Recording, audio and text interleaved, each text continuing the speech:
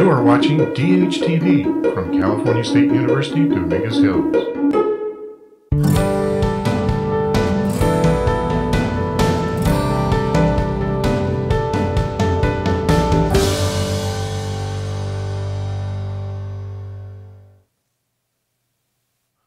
Hello, good morning.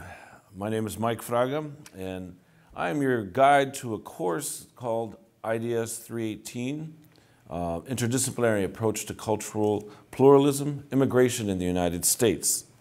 And I will be a guide to a course that seeks to understand some of the issues that concern the contemporary United States community, especially with regards to immigration.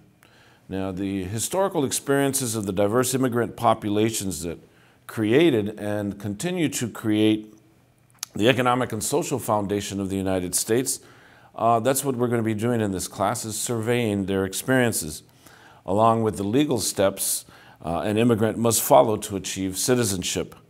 The idea behind this course is to bring an awareness to the contemporary human crisis regarding immigration. So this course explores immigration policy and its effects on all communities residing in the United States today. And we will take a look at all of the different communities that form part of this nation and their contributions to the creation of this nation. We will start with Native Americans, experience European expressions, move to Africa, Asia, the Middle East, Mexico, and Latin America.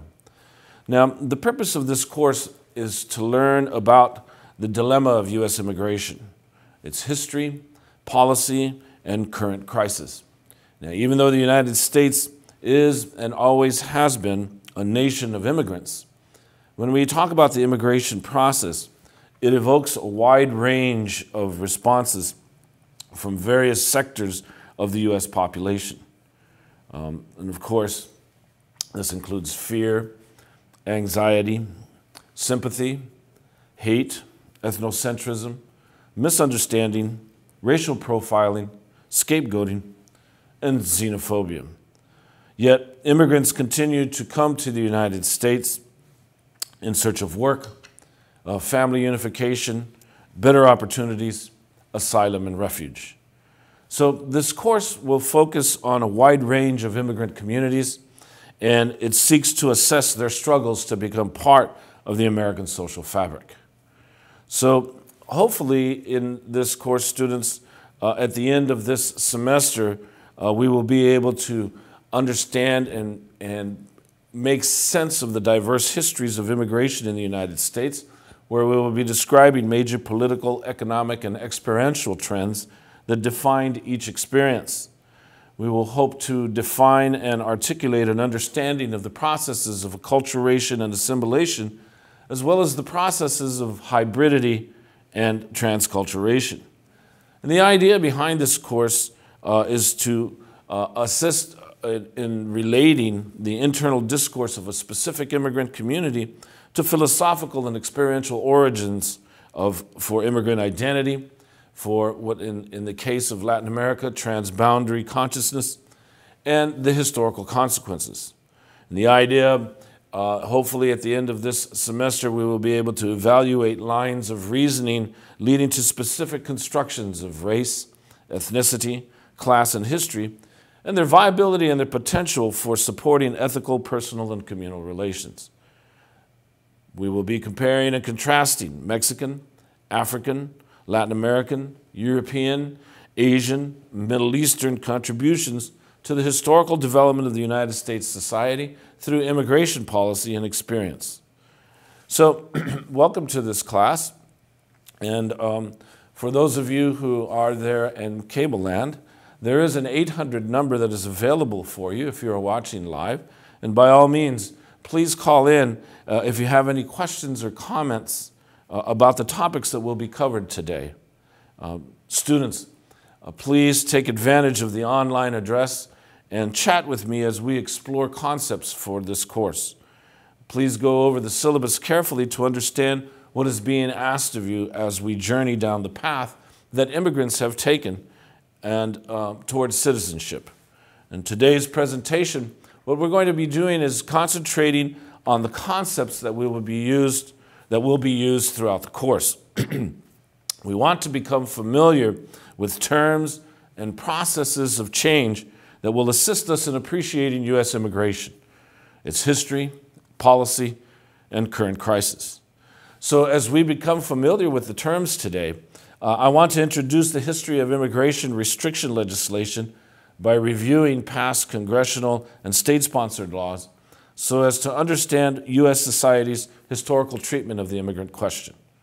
So perhaps by doing this, we can come to an appreciation of the crisis that is confronting the United States today, especially with its current administration.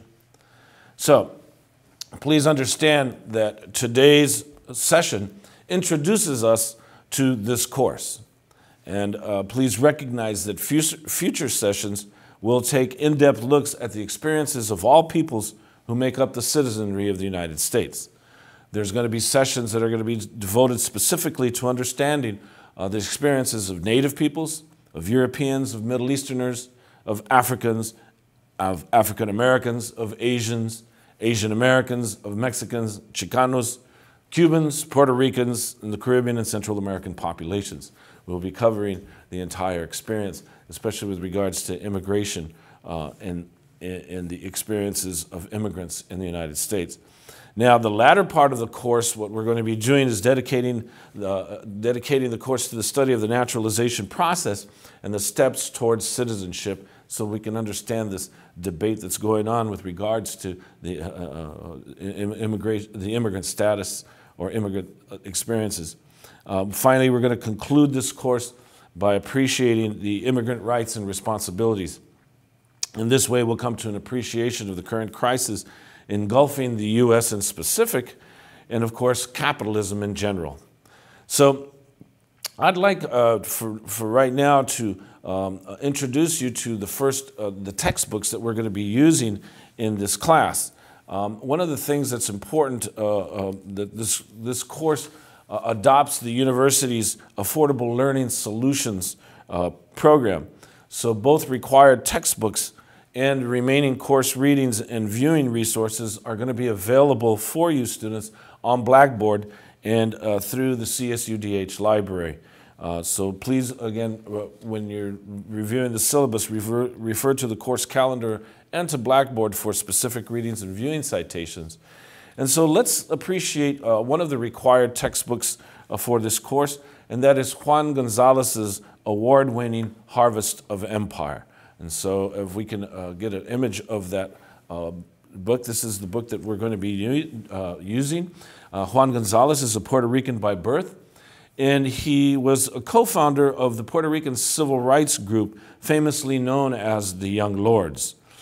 In 2012, a documentary was produced which addressed the issues that were raised in Gonzalez's Harvest of Empire. So students, you are required to get the latest edition of this book. It was originally published in 1999, and then it was brought up to date in 2011 because of the heated controversies surrounding immigration under the George W. Bush administrations and the President Barack Obama's administration. Democracy Now! Writes that at a time of heated and divisive debate over immigration, this new feature-length documentary known as Harvest of Empire, of which students you will be able to view through this course, examines the direct connection between the long history of U.S. intervention in Latin America and the immigration crisis we face today. So based on the groundbreaking book by award-winning journalist, Democracy Now! Co-host Juan Gonzalez, Harvest of Empire is going to take an unflinching look at the role that the U.S. economic and military interests play in triggering an unprecedented wave of migration that is transforming our nation's cultural and economic landscape. Let's go to a film clip that helps us appreciate Juan Gonzalez's book. Divisive debate over immigration, we turn to a new documentary out this week, Harvest of Empire, the untold story of Latinos in America. The film is based on a book by Juan Gonzalez, Democracy Now! Co-host, New York Times columnist. The film examines how and New York Daily News columnist. The film examines how U.S. intervention in Latin America and the Caribbean forced millions of people to leave their homes to migrate to the United States. We'll be joined by Juan and the film's co-director in a minute, but first a clip from the trailer for Harvest of Empire.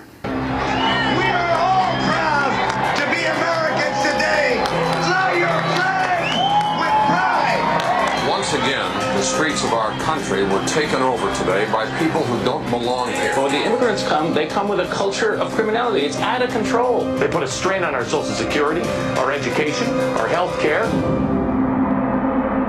They never teach us in school that the huge Latino presence here is a direct result of our own government's actions in Mexico, the Caribbean, and Central America over many decades.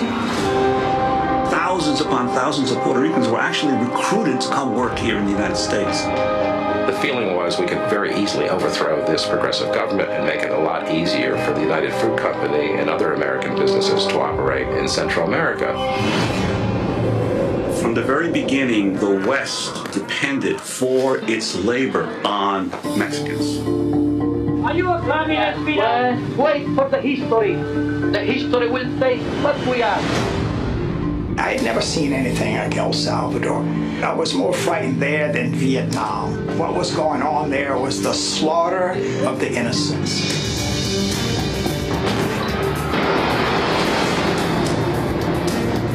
When you finance and train a gang of uniformed butchers and they begin wholesale killing, the people don't emigrate, they flee.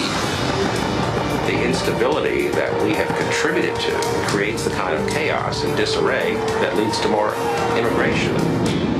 I believe in the idea of amnesty for those who have put down roots even though they may have entered illegally.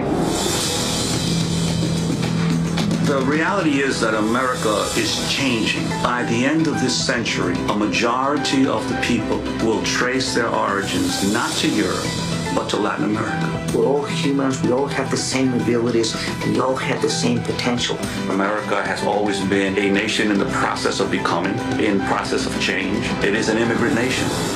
An excerpt of Harvest of Empire premiering this week in New York and Los Angeles, based on the book Harvest of Empire, History of Latinos in America, by the award-winning journalist and Democracy Now! Co-host Juan Gonzalez. Juan, again, a co-host with the New York Daily News, author of 3 other books, including News for All the People, The Epic Story of Race in the American Media, which is also just out in paperback, and founder and past president of the National Association of Hispanic Journalists. We're very pleased that Juan is with us here in the New York studio, not in his usual guest chair, but as, again, not in his usual host chair, but as a guest today. And along with the film's co-director, Eduardo Lopez, we welcome you both to Democracy Now! Thanks, and it's a different perspective on this side of the table. That's right.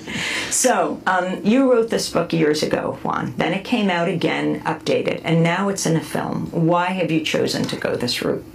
Well, it wasn't my choice, really. It was the producers who came to me several years ago. They've actually been working on this film for about, I think it's 7 years now? 7 years. Yeah, and they came to me several years ago that they really were excited about the perspective that my book was putting out. My book actually came out in 1999 initially, and it's now, I think, used in about 200 college courses around the country as sort of an introductory survey text on the Latino community in the United States, and they said they wanted to make it into a film, and I said, "Are you sure?" My book is kind of more of a history, and it delves. It's kind of complicated because it goes into every one of the different Latino groups in the country, how they came here, what drove them here, but they said they thought they had a way to do it. Eduardo, the way. The way was quite difficult because it was a 7-year journey between the time we first met with Juan about the book and today. And I really would not be sitting here with you if it wasn't for the hard work and sacrifice of the producer of the film, Wendy Thompson Marcus. And with her, we felt in 2005 that the kind of language that was being used to describe immigrants, and specifically Latino immigrants in the media, was just unacceptable. every night you would hear very derogatory terms being used to describe us. And we being, both of us being Latino immigrants, Wendy from Peru and me from El Salvador, we knew the real story.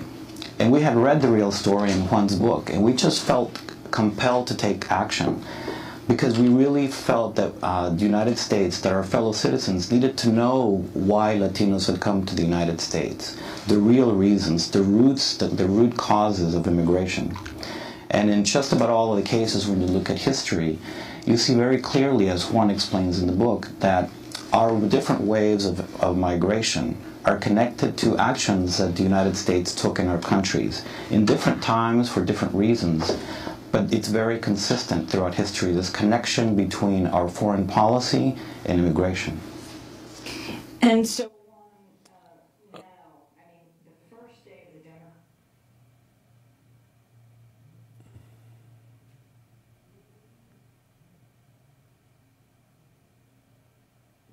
Okay, we had a little technical difficulty there. So students, that's the first textbook that we're going to be using. It's Juan Gonzalez's Harvest of Empire, one of the most fascinating works right now that deals and addresses the issues that are related to immigration and the crisis that we are facing today on immigration. The other textbook that we're going to be using is Theriault's, as you will take a look at in this course syllabus, is Susan Theriault's Whose Child Am I? And this particular work is very important. About, I guess, a couple of years ago, there was this huge groundswell of anti-immigrant sentiment towards children who had appeared in South Texas, and over hundreds of children that just appeared all of a sudden in South Texas, coming from Central America, coming from El Salvador, Guatemala, and Honduras. And the Obama administration was caught off guard and wondering what to do with these children. So this is a very important work for us in this class. One of the reasons why I selected this book is that it will help us appreciate what happens to the children of immigrants who come into the United States and how the United States responds to their particular experiences. And this particular book ties directly into Juan Gonzalez's work, whereas Juan Gonzalez takes a look at policy implications with regards to the United States and U.S. foreign policy in Latin America and what causes the groundswell. Here we're going to have a book that addresses specifically the childhood experiences of those who have come across and then who have been deported. And Theriault does a very good job of looking at their experiences when they cross into the United States, what happens when they are in immigration, when they are then caught, and then how they are sent back and what happens when they return. So it's a very appropriate title. And so students, one of the requirements in this course is that you review this book and you have to pass it. You have to read it, and you have to write a book review that will be receive a successful grade for you to pass this class. So we'll be taking a look at Whose Child Am I? So those are the two books. Welcome to the class. What I'd like to do is now introduce you to some concepts, terms, identifications that we will be using in this class. So what I'm going to be asking you students, those of you who are watching, and I'm hoping that even those of you in the audience, those of you who have tuned in cable, please, by all means, there's an 800 number, you'll see it appear periodically. Please use that to call in. But what I'm going to be looking for is if you can help me identify a concept or a term or a vocabulary word that I'm going to be looking for, because I have a particular problem. And my problem is I don't like canned green beans. Now, I don't know where I should put this to see if you guys can focus in on my experience with the beans. Let's see where I can put this. I don't know. Let's see, right here. Well, anyway, let's, if you can focus, go ahead. Let me see if I'm putting it right. I don't like canned green beans. I just don't like them. When you take a look at these canned green beans, they look slimy, they look alien, they look, they're just terrible. They're green, slimy, alien, waxy. I just don't like canned green beans. Now, on the other hand, I like red beans. You see these red beans? Red beans, those are delicious beans. I like red beans. Red beans are delicious, but I don't like canned green beans. Green beans, they just don't do it for me. I like the red beans. I also like white beans. You know, white beans are delicious. I like white beans. I like red beans. See, red beans, they come from Louisiana, man. These are delicious beans. You can use them in salads. You can use them with chili beans, or whatever, however you make them. White beans, they come from Peru. Those beans, Peruvians use them for different kinds of dishes. Today we use white beans for, I think they reduce them into so that you can get baked beans, but canned green beans, they just are not very tasty. Then there's black beans. See, black beans are from Guatemala. Black beans, boy, when you make them with chorizo, they are delicious.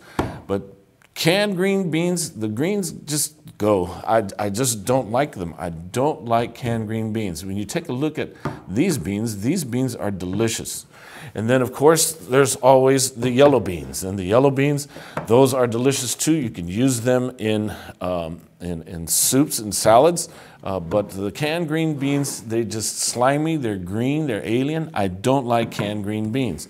And then, of course, if you put all the, the red beans, the yellow beans, and the black beans, and you get the white beans, and then you get the red beans, okay? And you put all of those together. All right, let's see if we can get the camera back so I can get all these flavorful beans together.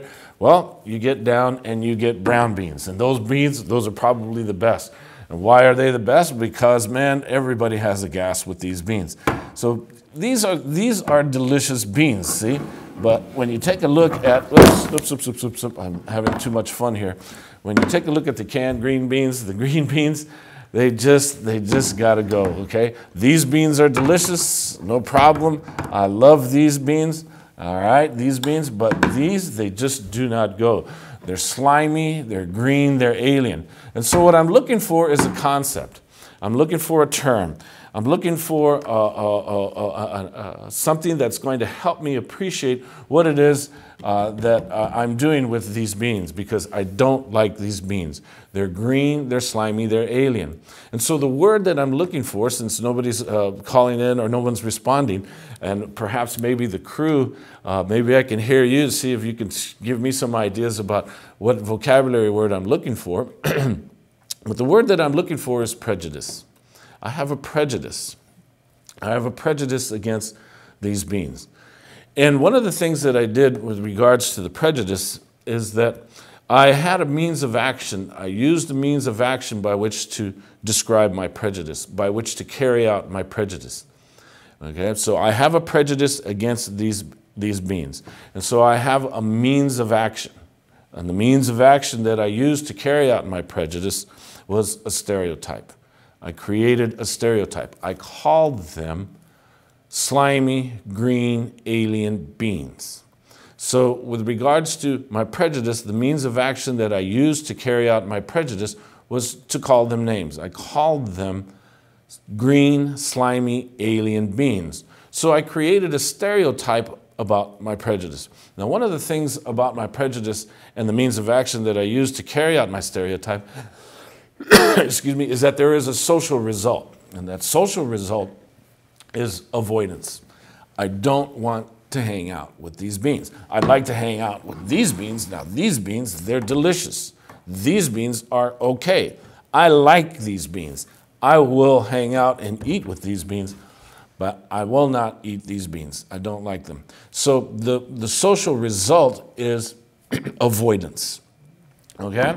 So, again, one of the things that's important to appreciate is that there is a concept that I was looking for.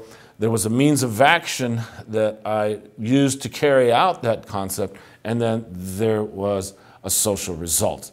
And so, concept, means of action, social result, And that concept, of course, was prejudice. The means of action that I used to carry out my prejudice was a stereotype, and then the social result of my stereotype was that I'm avoiding, okay?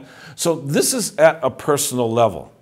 Personally, I do not like canned green beans. Personally, I like all of these beans. These beans are delicious. These beans, they're green, they're slimy, they're alien. So now what I'm going to be doing is I'm going to move it further. This was my personal prejudice. I don't like canned green beans. What if I were to try to take my personal prejudice and put it in the public, make it part of the public good? So that means I'm going to go out into the market, because in the market, that's where the public interacts with each other. At home, in my own personal level, I don't like canned green beans. No problem. That's my personal problem. I don't like canned green beans. I'm prejudiced against them. But if I were to take it out into the public, now there's something different here. What if I wanted to influence the public and say, hey, public, don't participate, or don't let these beans participate in the market like these other beans. These beans I like, but these beans I don't. So let's say I wanted to take my personal prejudice and put it into the public. So make it part of the public good. So that means I have to take that into the market, because the market is known as the public good. Okay? So let's say I wanted to open up a restaurant, and in my restaurant I will, of course, serve these beans, but I don't want to serve these beans, okay? So let's say in the restaurant I want to put up a sign that says, no dogs, no canned green beans allowed. In essence, the greens go, okay? The greens go. But I want to serve these beans. So I want to make sure that in my restaurant, these beans don't get served. I'm going to serve these delicious beans, but I'm not going to serve these beans, okay? So what do I have to do? Well, again, I'm looking for a concept, the means of action, and the social result. So now the concept that I'm going to be looking for is that now in the public, these beans aren't going to get served like these beans. These beans are delicious beans. They're more flavorful than these beans.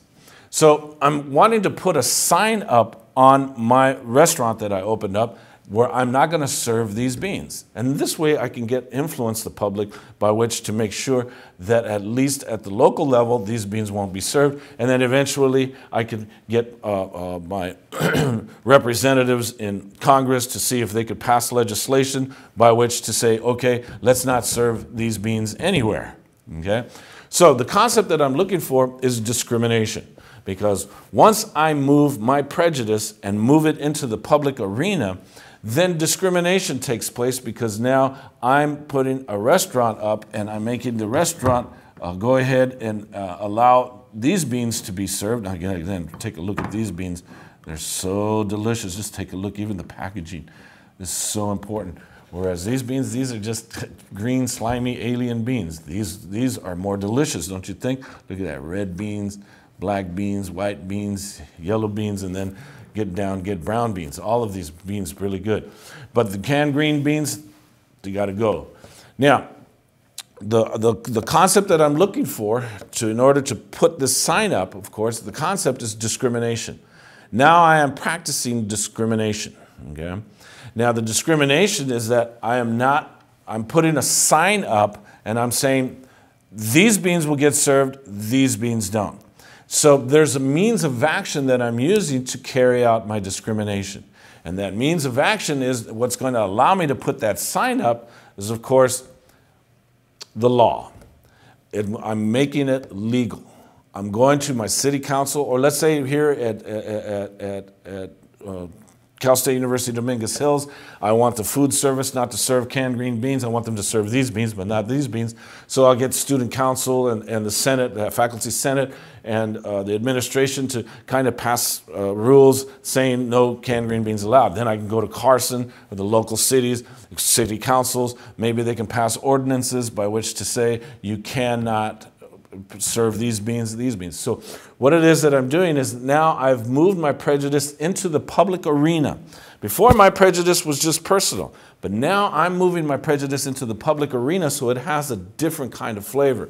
Now it becomes discriminatory. So I'm practicing discrimination, and the means of action by which to make that discrimination viable is the law. I've gotten the law behind me to ensure that I don't have to serve these beans, okay?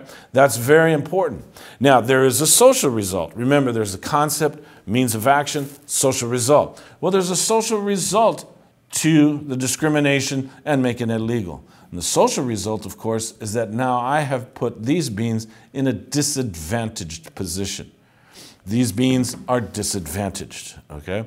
I don't like these beans. These are green, slimy, alien beans, and I'm not going to serve them in my restaurant. So one of the things that happens is that, of course, when the beans are wanting to be in the restaurant, I'm going to say, look at the sign, and the law says you're not allowed. So that's very important, again. And what happens is that these beans become disadvantaged. Now, I want to introduce you to another concept, and then we'll take a look at, again, the concept, the means of action, and the social result. So I'm going to introduce you to another concept. Let's say now with these beans live in a particular neighborhood, and if you take a look at, like in the grocery store, these beans are all together in a particular part of the grocery store, and these beans don't join them. They're all out there with the vegetables. They're out there with the corn and the peas and the carrots. You know, they're not with the beans. I don't know if you've ever noticed that, but anyways, that doesn't make sense anyway. But I'm going to be looking for a concept, a means of action, and a social result here. Now, the concept that I'm looking for is I don't want these beans in the neighborhoods, in my neighborhood, okay? I don't want them around me. I already know that I don't want them in my restaurants. I don't want them in the public arena. Now, I don't want them to come into my neighborhoods. So the next concept that I'm looking for is segregation. I want to segregate and make these beans not a part of the community. So the concept that I'm looking for is segregation. And segregation, in order for me to carry out my segregation, in order for me to make sure that these beans don't come into my neighborhood, is, of course, I'm going to go to my legislators to see if I can pass laws. So the means of action by which to carry out the segregation is the law. I make it legal, okay? I'm making the process legal so that it ensures that these beans do not live in the same neighborhood as these beans, okay? So that's very important to understand. And what happens is that there's a social result for these beans. And the social result is that these beans now become isolated. And when you have isolated that experience, well, that's very important to understand. So let's take a look at the overall picture and understand what it is that I've been introducing, simply because I don't like canned green beans. These green beans are slimy, green, and alien. And I have gone from prejudice and I moved it out into the public arena. So if we can get that first PowerPoint slide up so that I can go over what it is that I've introduced in terms of the racialization process. Okay, so if we take a look at the concept on the left-hand side, in the center there's the means of action and then the social result. And this is known as the racialization process. This is understood by sociologists and anthropologists as well as historians with regards to practicing discrimination and segregation. So there's the concept, prejudice. The means of action was a stereotype, and the social result is avoidance. Then there's the concept of discrimination. And in order to carry out the discrimination, the means of action was I used the law. And as a result, the beans were disadvantaged. And then there's the concept of segregation. The means of action was to make it legal, and so you isolated a community. So students, please understand this racialization process. This is very important as part of the immigrant experience in the United States, and we're going to be taking a look at it. But I'm just using beans as a metaphor so that we can understand and appreciate these experiences. So let's understand now, as Americans, we have come to recognize that everyone has been educated and influenced in society by this process known as racialization. And so what I want to introduce you to is understanding the concept of racism, because racism is an instrument of power used by those in power to perpetuate this power.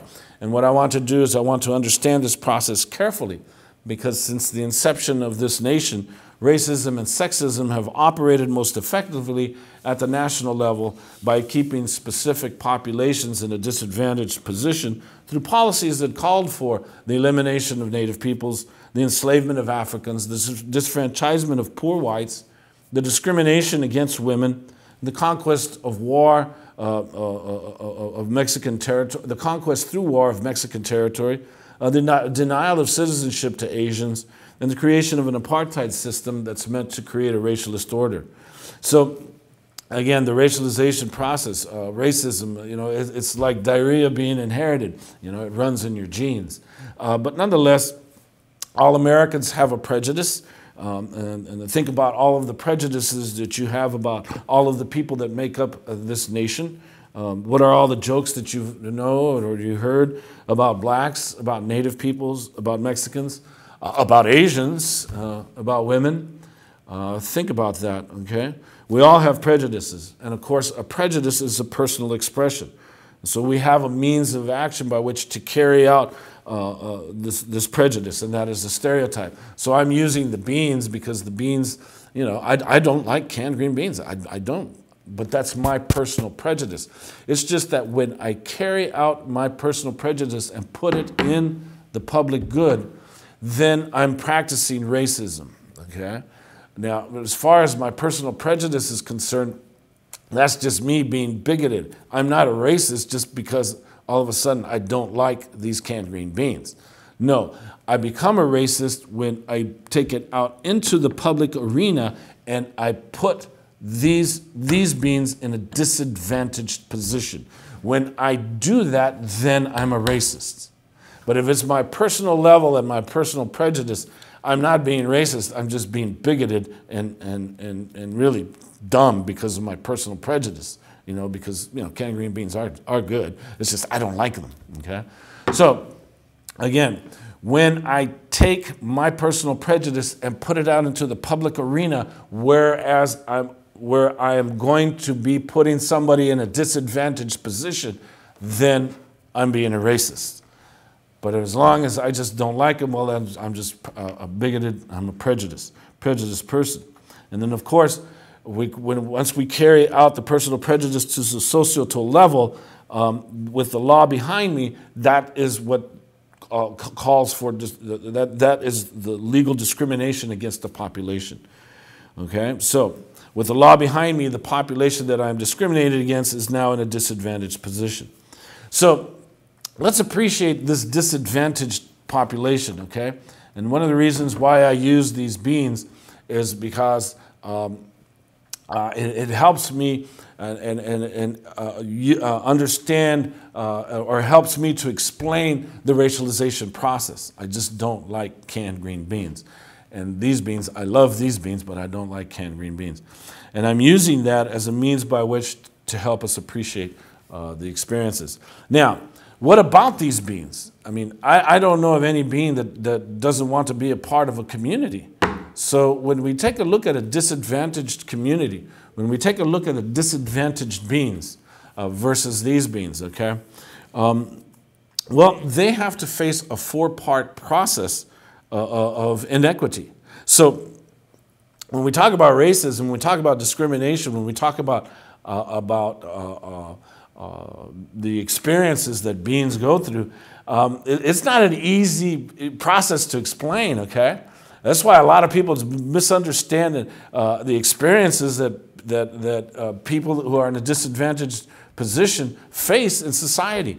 And it is very complex and complicated, especially for those who are experiencing the disadvantaged position, because this four-part process is not easy, one, to understand, because even those who have experienced the discrimination and the segregation even those who have experienced that discrimination and segregation can't understand it either.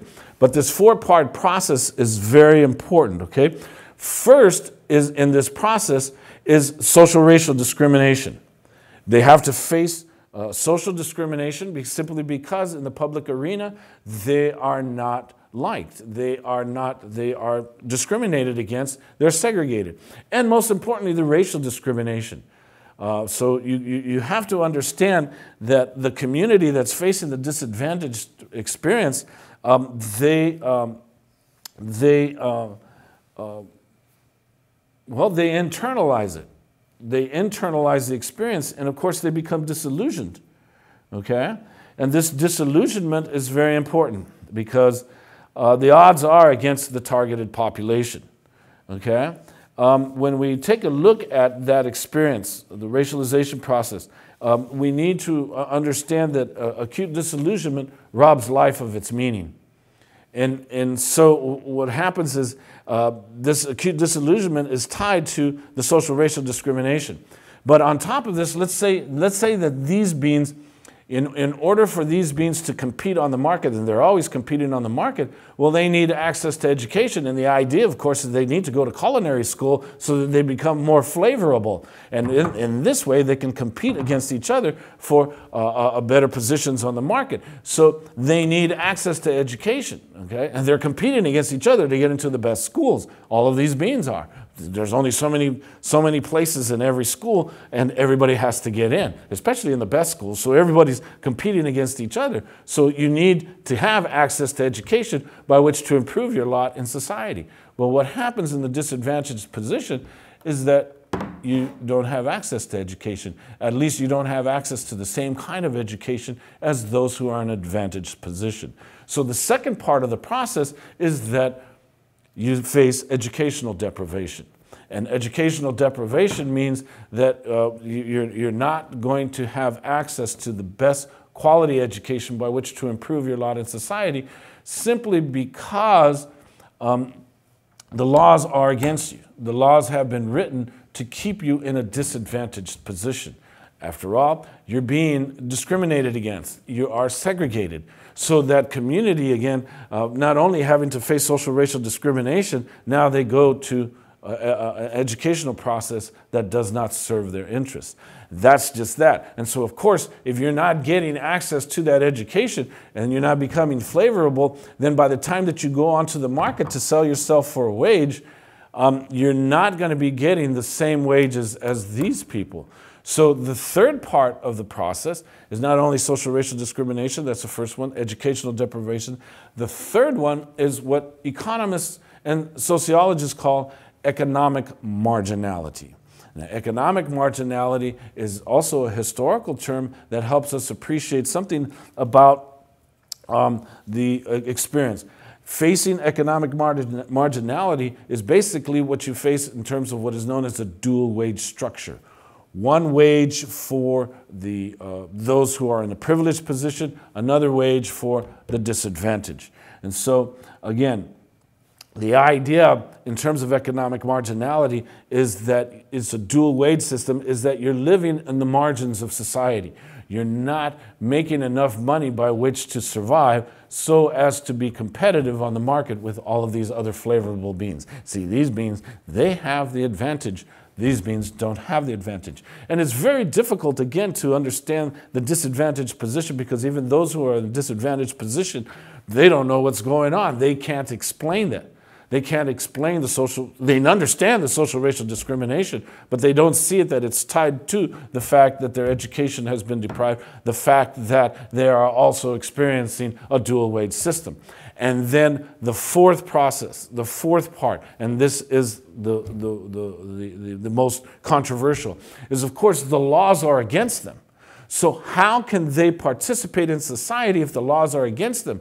So they need to have access to the political process because it's in the political process that the laws are being passed to discriminate against them. So they need access. They need to be enfranchised. And what happens in this community is that they are politically disenfranchised. So the fourth part of the process is political disfranchisement or disenfranchisement. In fact, it's called the right to vote. They endure political disfranchisement. The opportunity to influence the political making process that impacts their life, well, they don't have it. They don't have access to the political process. They don't have access to the political process where they can at least get a representative for their community elected so that that representative can kind of influence the decision-making process to stop the laws that are discriminated against them.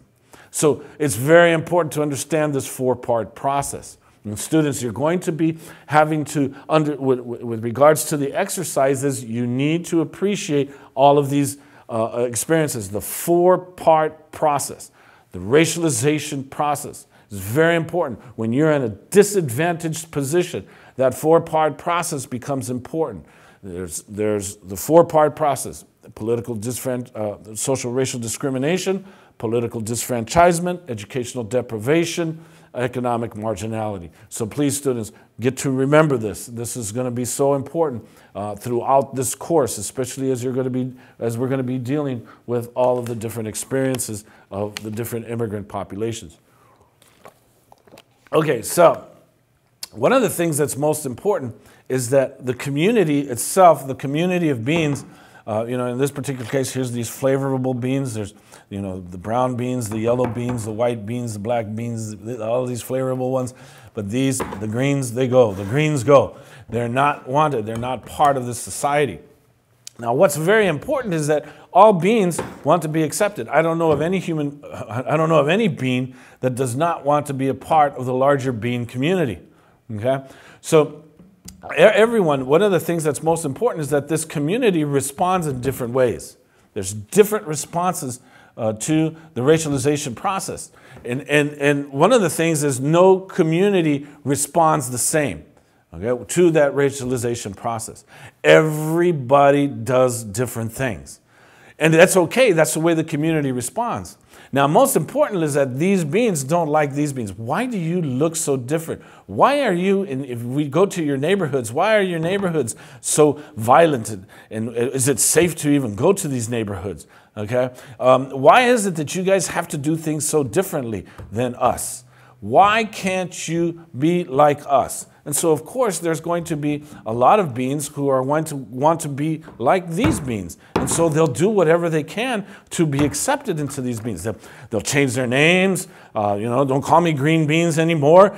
Call me, French style, whatever it is that they can do to kind of be accepted. Maybe they don't want to be green. Maybe what they do is instead of going out into the sun, maybe they'll stay inside and maybe they'll turn brown so they can hang out with the brown beans. Or I don't know, they might have difficulty trying to be white with the white beans. Maybe they don't, whatever it is that they're going to try to do, maybe change their names, change their names to English names, or maybe change their names so they won't be in their language. Maybe they'll change the color of their eyes. Maybe they don't want, they see if they can change the color of their skin. Maybe they'll do certain things, color their hair, do whatever it is that they can by which to be accepted. So, and then these beings, of course, are looking at these beings and say, well, why do you have to be so different? Why not join us by trying to look like us? So sociologists and anthropologists use the term that helps us identify that kind of response, and that is assimilation. Assimilation. Why don't you assimilate and become part of us? Drop your culture. Drop your identities. Drop what it is and be like us, because after all, we're having a great time. We're in an advantaged position. So why don't you just try to be like us? And there are those beings who say, okay, yes, we're going to try to be like you. We want to be like you, okay? If my name is Miguel, well, I want to call myself Michael, okay? If my name is Fraga, instead of Fraga, let me call me Frega, okay? Whatever it is that takes by which to be accepted, okay? But, and I remember my mom, because I didn't like canned green beans, and I remember my mom when she was trying to get me to eat them, she made them with chorizo and tried to hide them in scrambled eggs, and I said, no, they're still canned green beans, I don't like them, I see them, I'm not going to eat them, okay? So one of the things that happens with those who do assimilate is that they still experience the racialization process, because no matter how much they try to look like them, they're still canned green beans, okay? They're still separate, okay? So That's assimilation.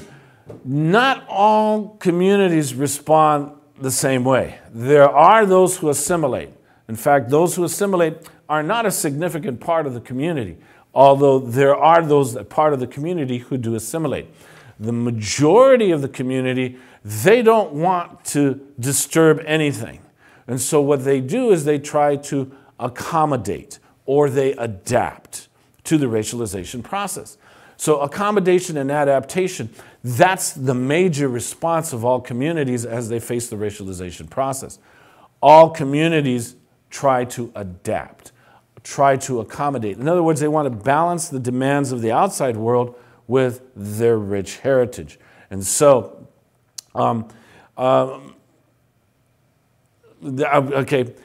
with regards to accommodation and adaptation, a student has just asked a question. Thank you very much, Adam. I'm going to get to your question right now after I finish these responses.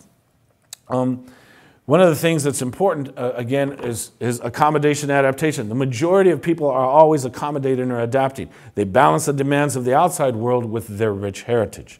Okay, so that's important. Okay, then finally, there's a third response, and the third response is usually based on the third response is a very, very important response.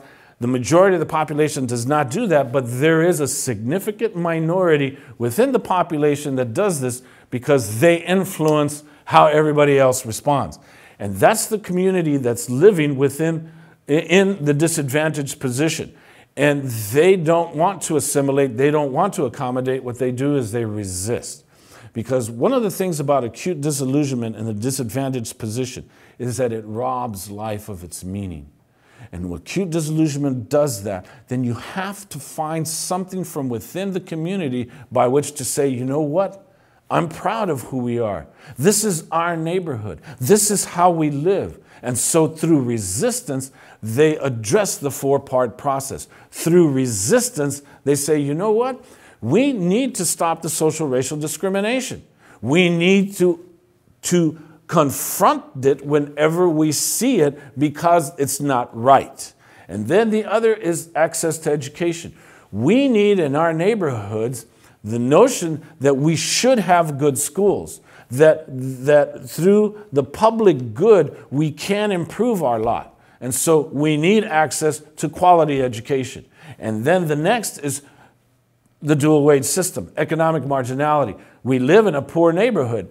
And because we're getting poor wages. So we need to organize into unions so that we can get decent wages. So they're organizing into unions by which to say we need a decent wage to survive so that we don't live in the margins of society. How else are we going to improve our lot? And then the third is political action by which to gain the right to vote. Because what happens is the laws are against you, and so the means of action is to gain access to the political process by which to gain the right to vote. Okay, and so it leads us to a question that a student has asked, and thank you, Adam. Thank you, Adam, for participating in class. I'm so glad that you read the syllabus and you came in. It says, are you able to elaborate more on political disfranchisement? I don't understand how people become disfranchised if everyone has the right to vote. Well, that's the whole nature of the debate, Adam. One of the things that I'm addressing here is, in terms of resistance, is that the civil rights movement, that's what it was all about. The civil rights movement, it came in the 1960s. And so when we take a look at the civil rights movement, we take a look at Asian American communities, at African American communities, at Native American communities, and the Mexican American community known as the Chicano movement, all of these movements for change, along with the women's movements and the gay liberation movement, okay? All of these movements organized in the 1960s by which to address the racialization process, by which to address sexism, because sexism, just like racism, again, that's the disease of America, all right, and homophobia. So all of these movements for change attempted to address the four-part process. And yes, we do have today laws that address the disenfranchised process, but the whole notion has been to try to take away those rights to vote. And in this particular case, we're going to be taking a look at the immigrant community because the immigrant community is still disenfranchised, Adam. So when we take a look at that, we'll be addressing those issues, Adam, and thank you very much for that experience. Okay, so again, when we understand these particular experiences, this is the racialization process. Again, the concept, the means of action, and the social result. Those are very important. Now, how did I come to choose the beans and why did I choose the beans? Well, I was blessed in my life. Okay, I guess there's some technical difficulties that we're going through. Or is it just me that I'm hearing? Okay. Let me just, why did I choose the beans? Well, you see, I was blessed in my life to have worked with Cesar Chavez 3 different times. And in that experience, you know, the man was such a awesome presence and very humbling presence.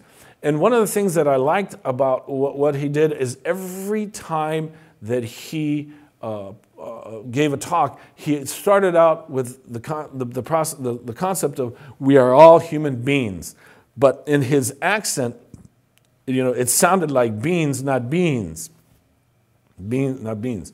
And so, you know, for me, as I was saying, well, how do I explain the racialization process? How do I explain racism? Because racism is a very difficult concept to kind of grasp. And so I used the beans. We are all human beings. I got that from Cesar Chavez. Human beings, but it's just because he couldn't pronounce, you could never tell the difference between beans and beans, beans and beans. So that's why I said we are all human beings. I don't know if you can focus in on that right there. If you see on my shirt, you'll see many times I'll be wearing shirts that will kind of share that. But can you guys focus in on my shirt here? If you can, let's see if right here, there it is, there you go. You see that? We are all human beings. And I got that from, again, my experiences with Cesar Chavez. And I want you to know that I still don't like canned green beans, but the whole idea behind the civil rights movements and the movements for change was to get the federal government and local governments out of the business of discrimination and segregation. That's what it is. And that's why resistance is so important.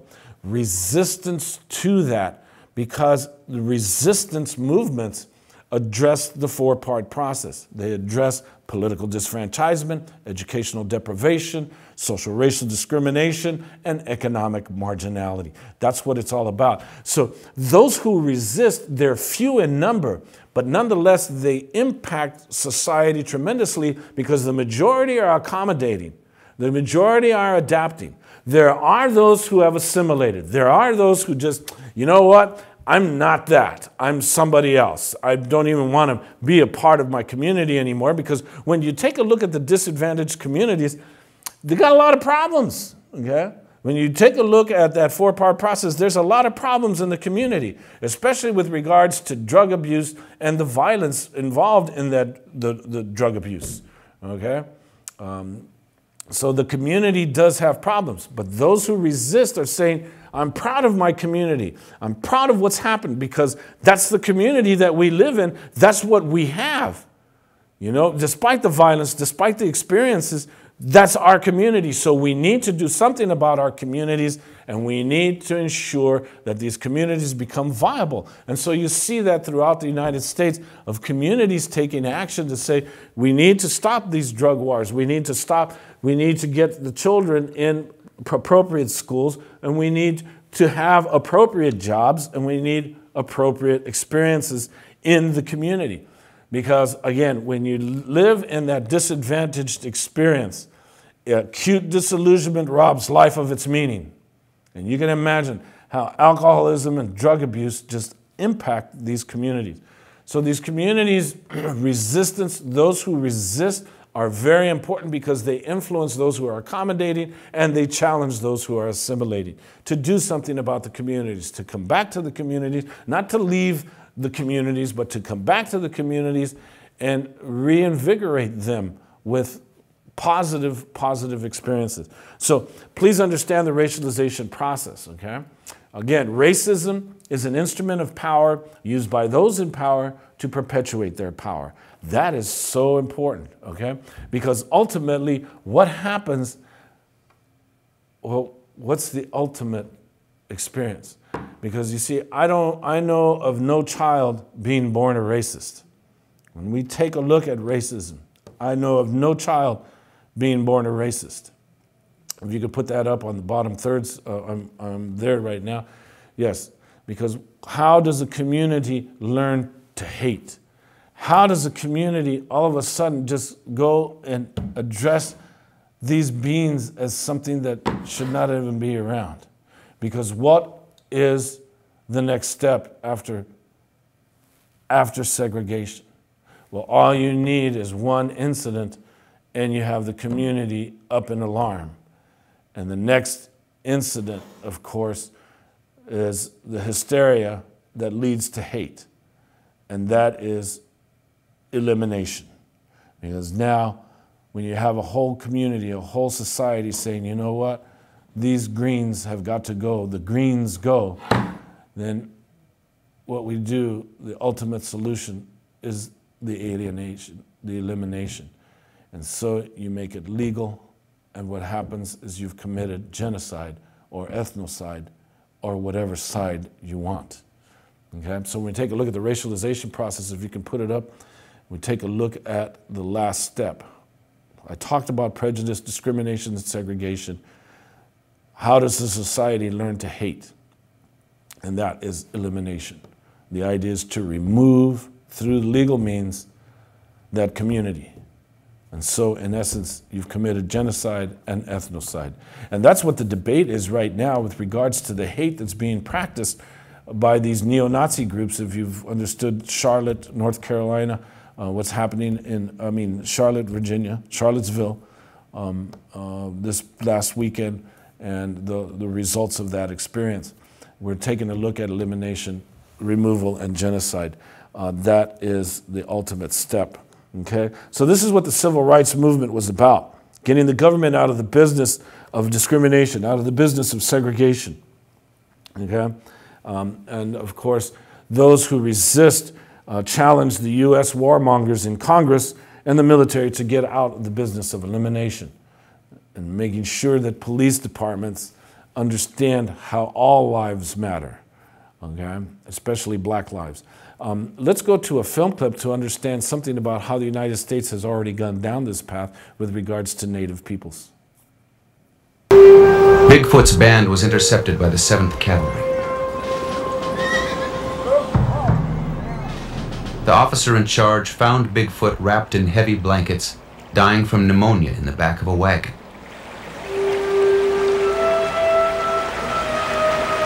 Bigfoot was ordered to make camp along Wounded Knee Creek. In the morning, his people would be stripped of their weapons and escorted to Pine Ridge.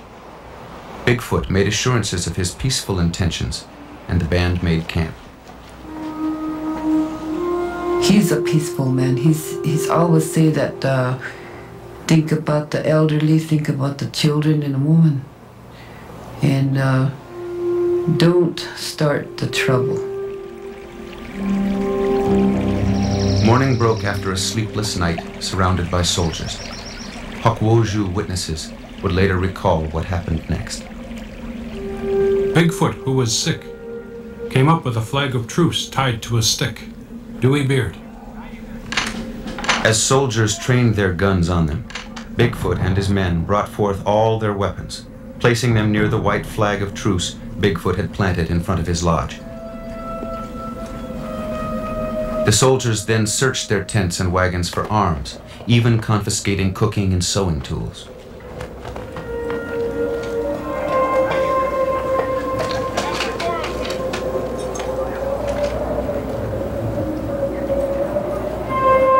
As Bigfoot's people gathered around the flag of truce outside his tent, 4 powerful Hotchkiss rapid-repeating guns were mounted above the camp.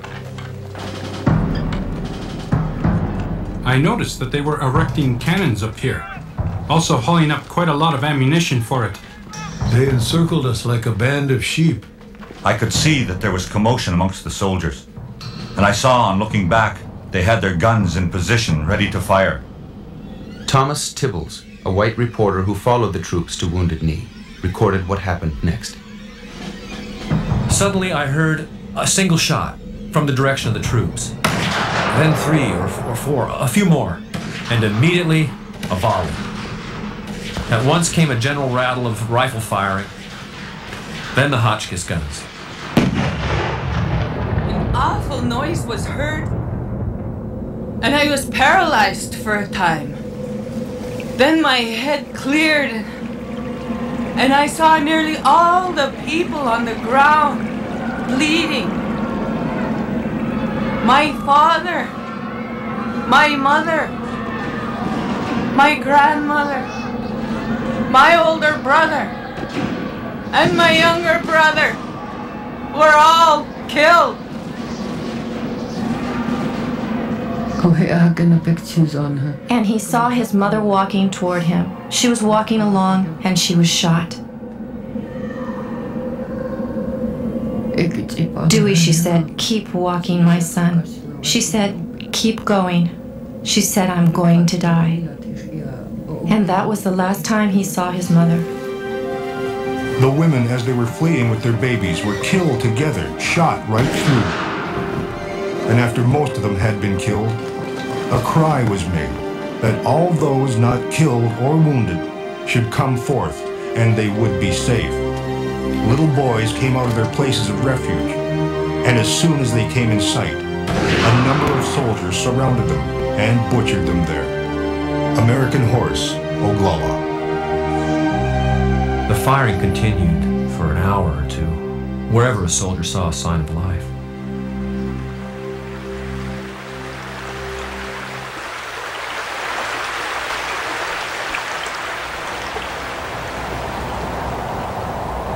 With the sunset, the weather turned intensely cold.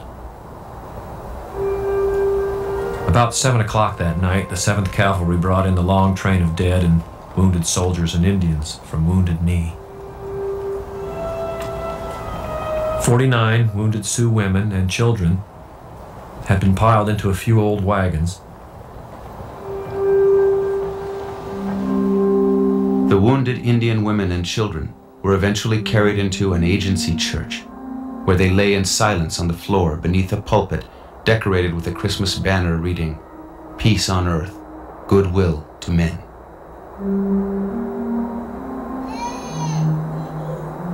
Nothing I have seen in my whole life ever affected or depressed or haunted me like the scenes I saw that night in that church.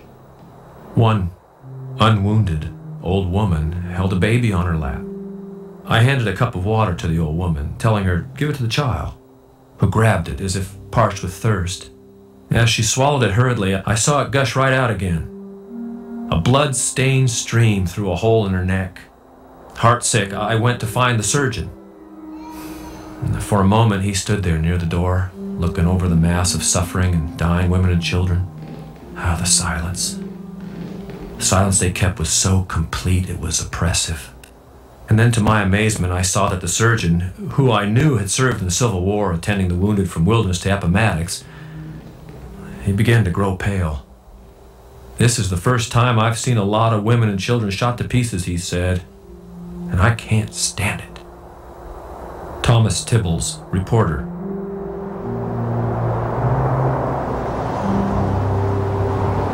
For 3 days, the frozen bodies of the dead, including Bigfoot, lay where they fell at Wounded Knee.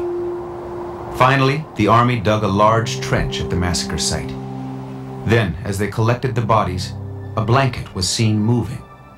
Beneath it, snuggled against her dead mother, was a baby girl.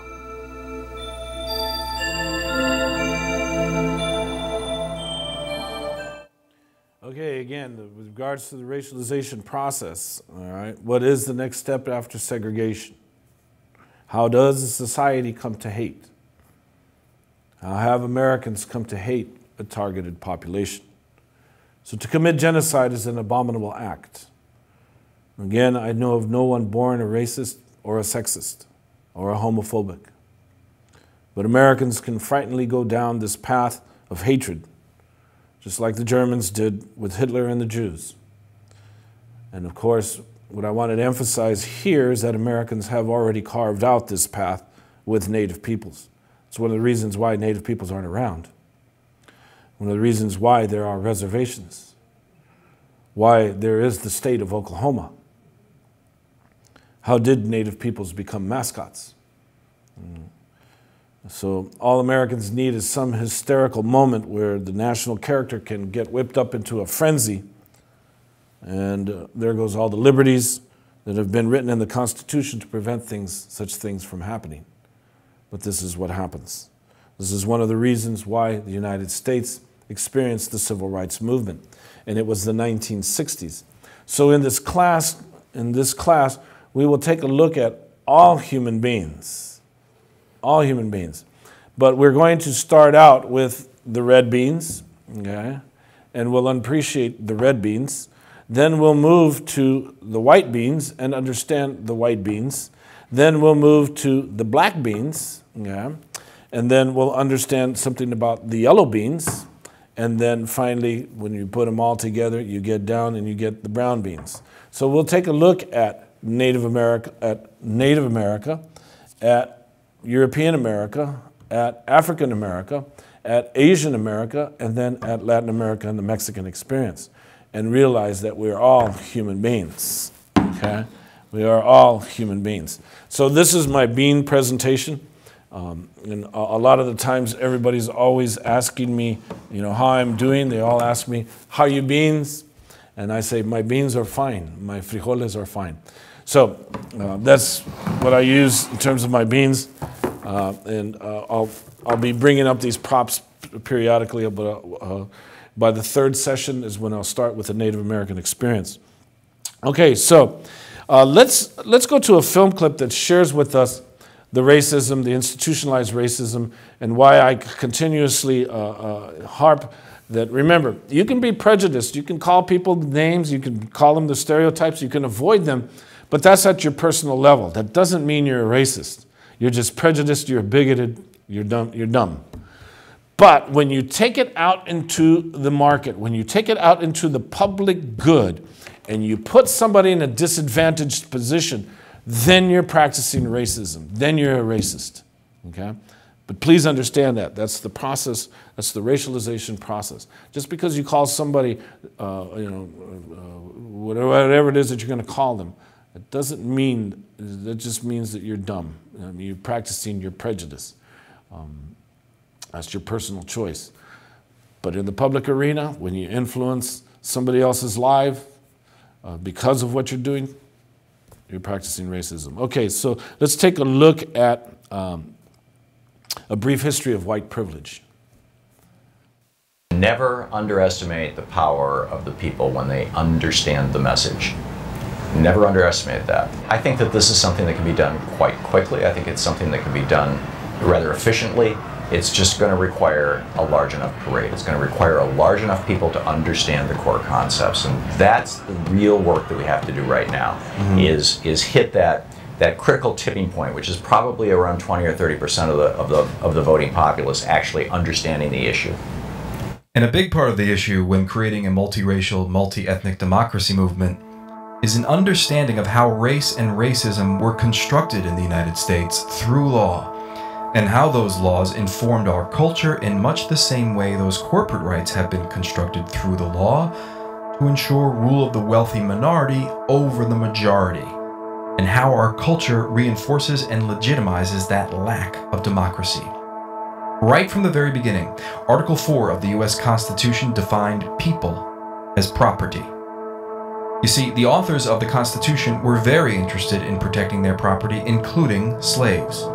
No person held to service or labor in one state, under the laws thereof, escaping into another, shall, in consequence of any law or regulation therein, be discharged from such service or labor, but shall be delivered up on claim of the party to whom such service or labor may be due.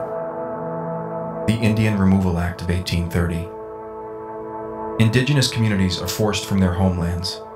Over 10 years, 100,000 native children and adults marched thousands of miles west into unknown arid territory. 15,000 do not survive the journey. But over 25 million acres of land is made available for white settlers. 1854, the People versus Hall.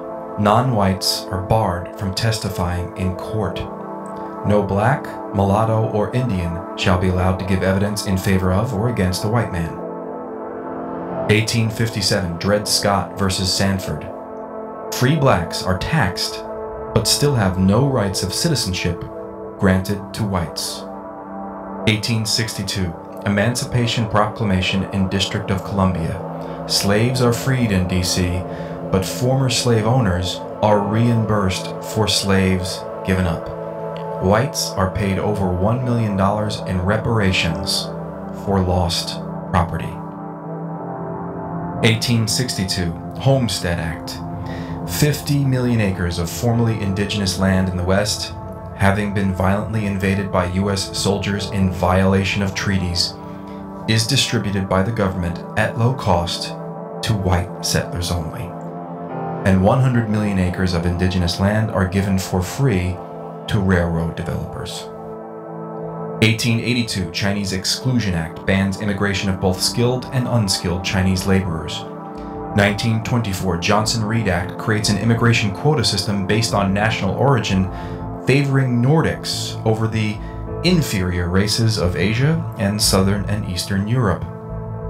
1934, in the wake of the Great Depression, the National Housing Act is implemented, creating a federal housing authority to provide loans and federal subsidies for home ownership. But the FHA mortgage underwriting standards discriminate against non-whites and investment in non-white communities through a process called redlining.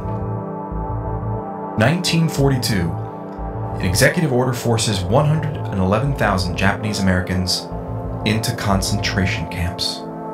And the war on drugs declared by Richard Nixon violently targets and imprisons people of color disproportionately through today. Righteous anger can only be provoked by anger at injustice or unfairness. And I'm angry about the fact that we've got 20 to 25% of the children in the richest country in the world who go to bed hungry or undernourished every night. I'm angry about the fact that we have transnational corporations that are destroying the planet that we depend upon for life itself. And I'm angry about the fact that the world that's being created with the rape and plunder of Mother Earth is a racist, sexist, and class oppressive society. You bet I'm angry. I'm angry because it doesn't have to be this way. Are we in a class war right now? Of course we are. And you know, Warren Buffett, I think, said it the clearest.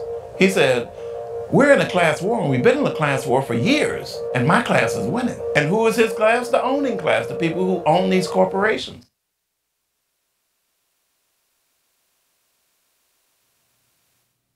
Okay, so that was the movement to amend. Those of you who are interested in addressing the issues that this organization raises, but nonetheless, at least they put in perspective the notion, again, of the racialization process, and again, racism as an instrument of power used by those in power to perpetuate their power. Very, very important. So let's recognize the racialization process because it is alive and well and operating effectively in the United States today, especially by frenzied maniacs that call themselves conservative Republicans or Tea Partiers or Teabaggers or Minutemen or patriot movements. And then, of course, there's the KKK, the Aryan Brotherhood, the neo-Nazis, and, of course, now, under the Trump administration, what is called the alt-right. Okay? Those who listen to Rush Limbaugh, Glenn Beck, and others of their ilk have been fed nothing but hate and lies. So let's appreciate the anti-immigrant sentiment, and let's go into the next film clip. Your land, this land is my land. From California to the New York Islands, todo para todos, nada para nosotros. This land was made for you and me.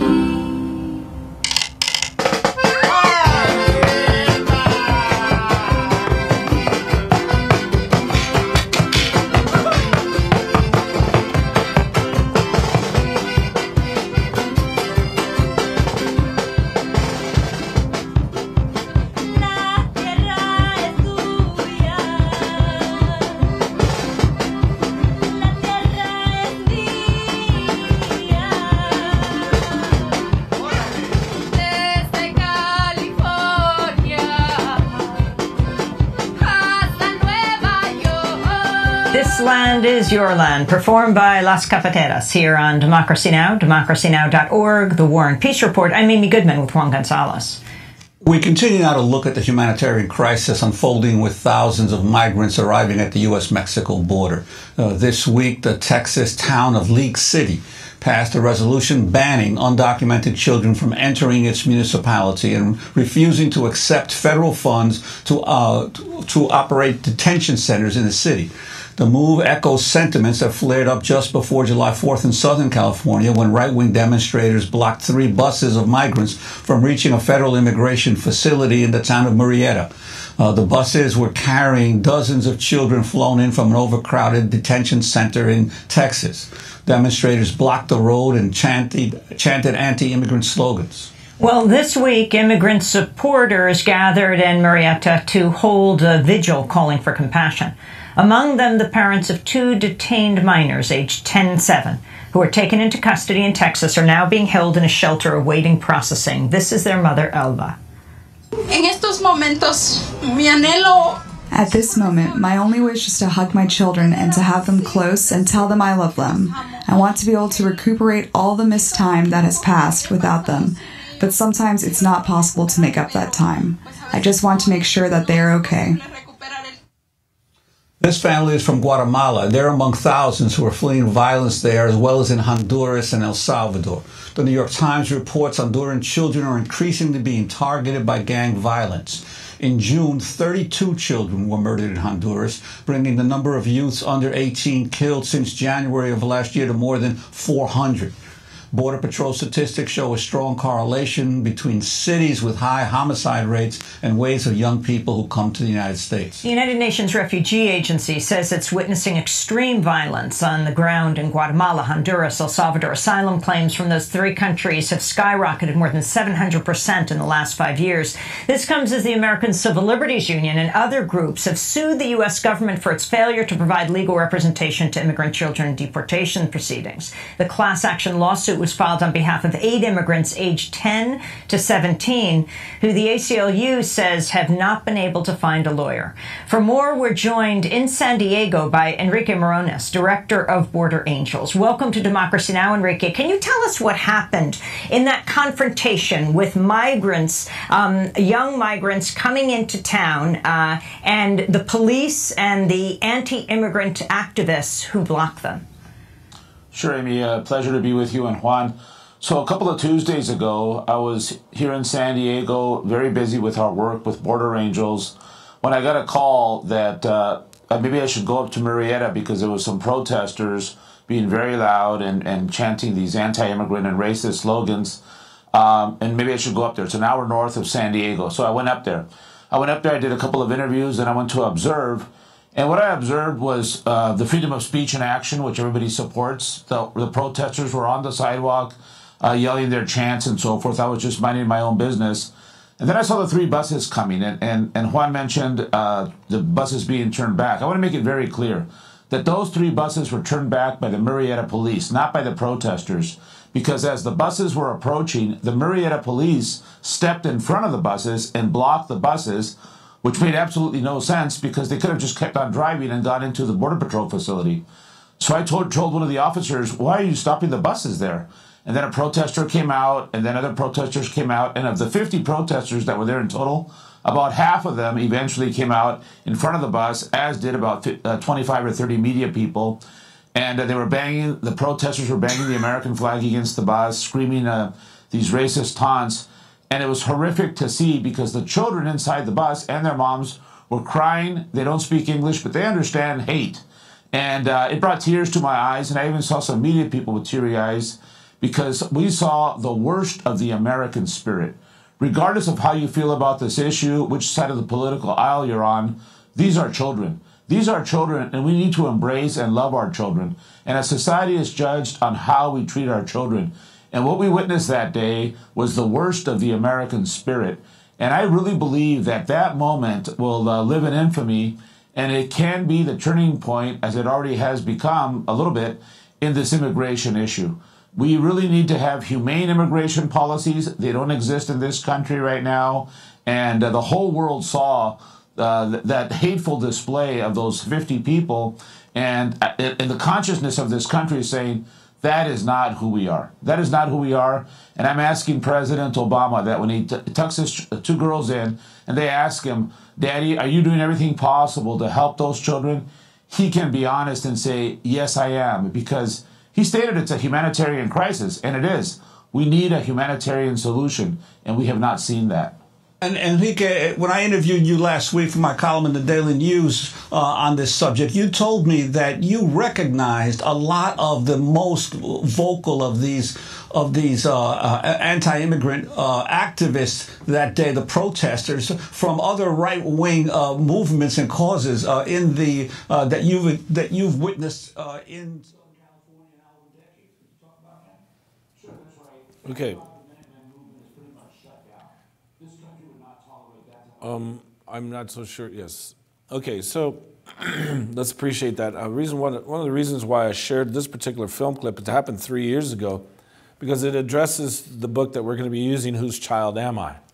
Because Whose Child Am I addresses what happened to those children from Central America who had all of a sudden appeared on the border. And in this particular case, several were sent to Murrieta, and there was this community that spewed out its racism against these children. So it's most appropriate to understand the anti-immigrant bashing that's going on today. Brenda, thank you very much, Brenda, for participating in the class. You have a question. Can you explain more on resistance turning violent versus peaceful resistance? That's what this course is going to address with regards to resistance, Brenda. We are going to be taking a look at different movements for change from all of the different experiences. When we take a look at Native American, European, Asian, Latin American, Mexican, and all of these experiences, peoples just didn't sit back and just mildly accept the racialization process, but they resisted. And most resistance movements have always been peaceful, but it is the state that has the weapons of violence. And the state, because the state is practicing the racism, they don't want to stop it, and so they use the violence on the peaceful demonstrations. Okay? And that's what's most important to understand.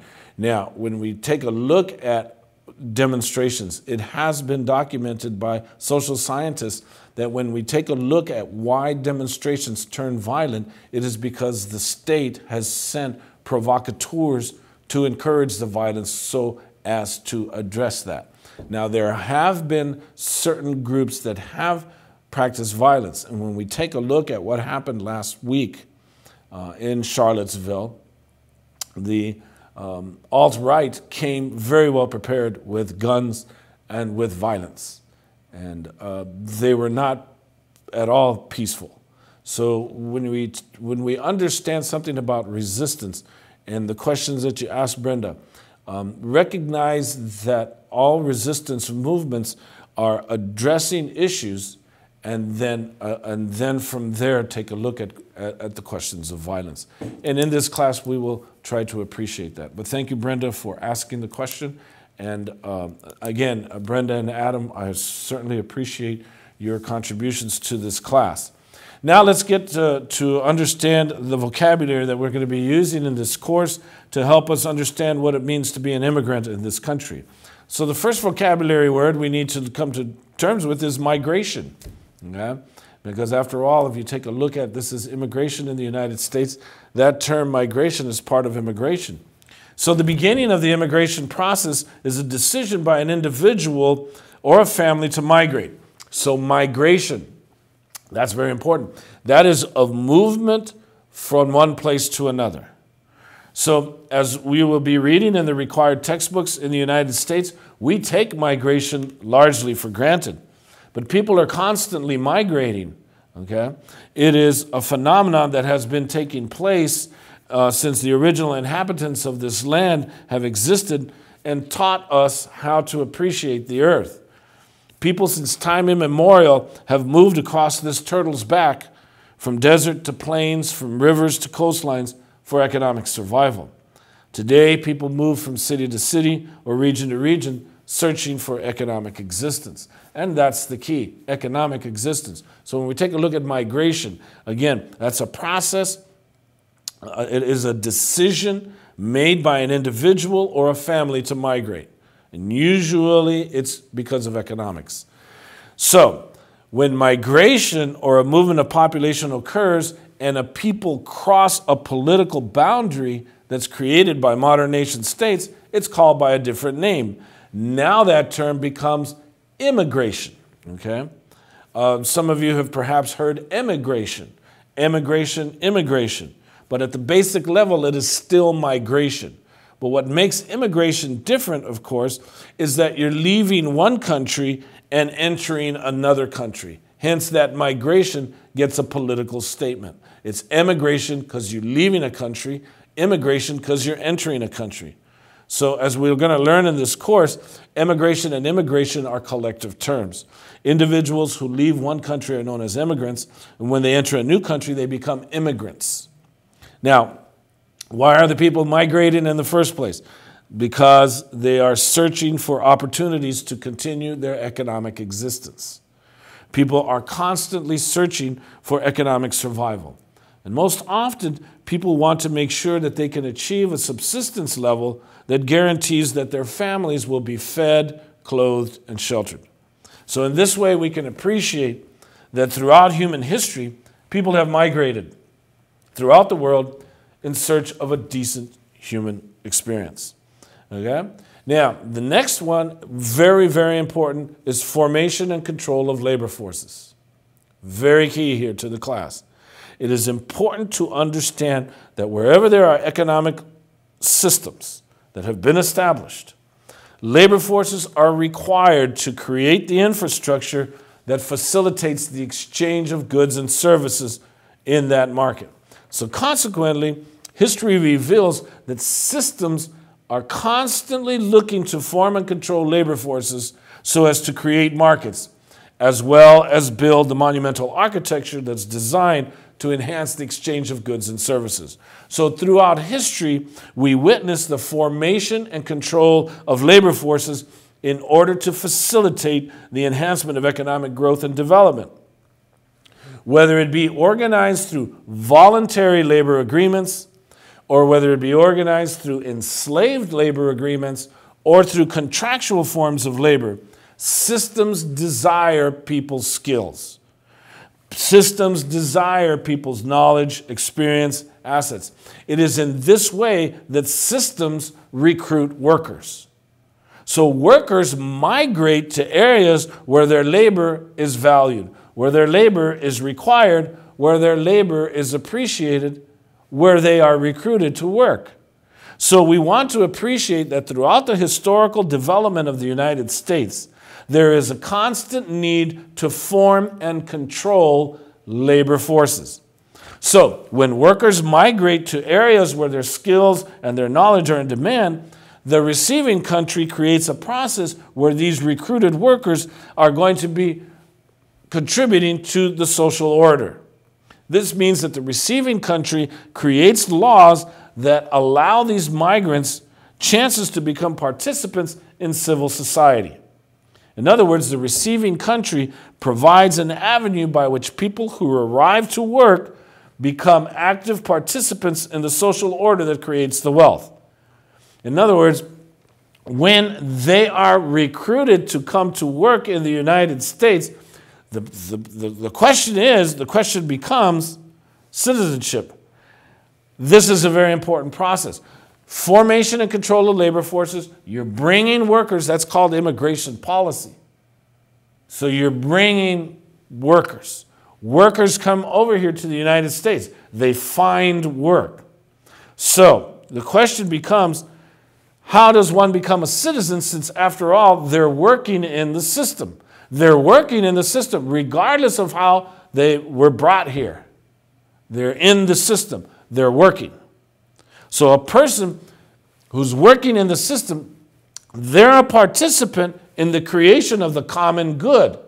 They are working. They are participating in the common good they're participating in that public arena, they're participating in the market.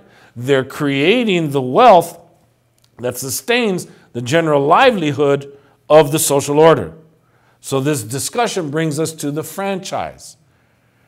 To be enfranchised means to be an active participant in the decisions that create the social order. The franchise means that you are part of the decision-making process that gives direction to the social order. So as a worker, when you're recruited to create the wealth of a nation or a system, how are you given the opportunity to become part of the social order? How are you given an opportunity to direct the social order? In this case, how are you enfranchised to give voice to your contributions to the commonwealth? This is what enfranchisement means. Okay? Now let's go to a very, very important dimension, and that is immigration and labor organizing. Because when we take a look at throughout the history and development of capitalism in the United States, workers have always sought to be represented in the decision-making process that determines the public good. So when we look at the history of labor organizing in the United States, and we're going to learn that in this class, because immigrants coming into the U.S. have always organized for their rights. And it's from the beginning, when the immigrants came in. We will learn that. We're going to learn that from the white beans. We're going to learn that from the black beans, from the red beans, from the yellow beans, from the brown beans, okay? The idea, the struggle is you create unions that guarantee subsistence, existence to workers. The idea is to gain a living wage. And that, Brenda has been fraught with violence because the state has sanctioned violence against those demonstrations, and they've always been peaceful. It was immigrants who started the first unions. Throughout U.S. history, immigrants have always challenged organized labor to support their cause. Organized labor, likewise, recognizes the merits of supporting the organizational struggle of immigrants. Today, immigrants in this country have provided a tremendous boost to the labor organizing efforts in the United States, because immigrants are the new backbone of labor. So let's go to a film clip sharing with us the Coalition of Immokalee Workers and how these immigrants are continuing the tradition that we're going to be understanding from the previous immigrant groups at the turn of the century, the 19th century.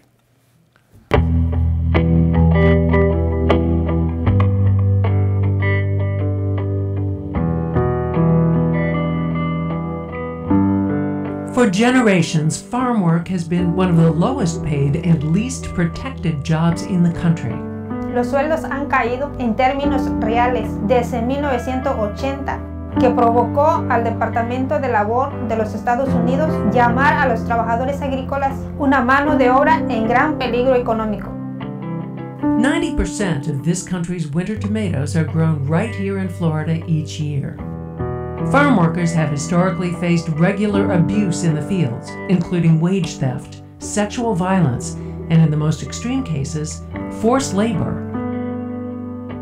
The Coalition of Immokalee Workers, a human rights organization, is rewriting this history through its Fair Food program, a groundbreaking model of social responsibility based on a unique partnership among farm workers, growers, and major retail brands. Its goal is to raise wages and affirm the dignity of workers in the fields. Hoy el programa por comida justa ha empezado a transformar la industria y a proteger los derechos humanos fundamentales de los trabajadores.